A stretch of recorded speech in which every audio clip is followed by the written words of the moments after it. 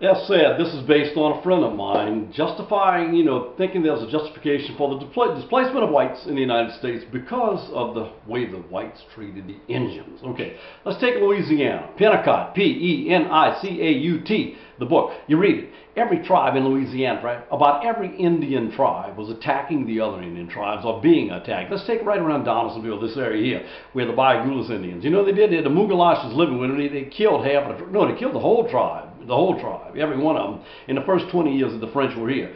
The Humus were in Donaldsonville. How did they get to Donaldsonville? Because they were living up and around the Mississippi, the Mississippi-Louisiana borderline.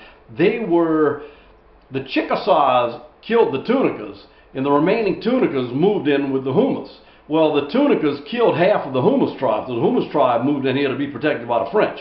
Let's take the Tensai Indians. The Tensais, they threw the children in a fire. Let's take the Natchez, who were considered the most civilized of Indians. They, human sacrifice. The Attakapaws, they were man killers.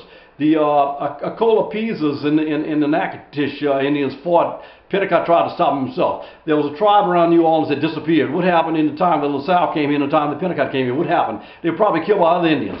It goes on and on and on and on and on. You have the when Penicaut and them went to Mexico, they came across the Texas tribe. What were they doing? They were eating each other. They were killing each other. I'm just saying it.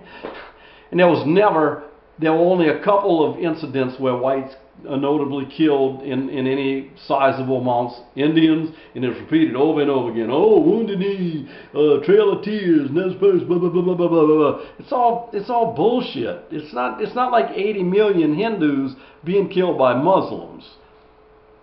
Dummies.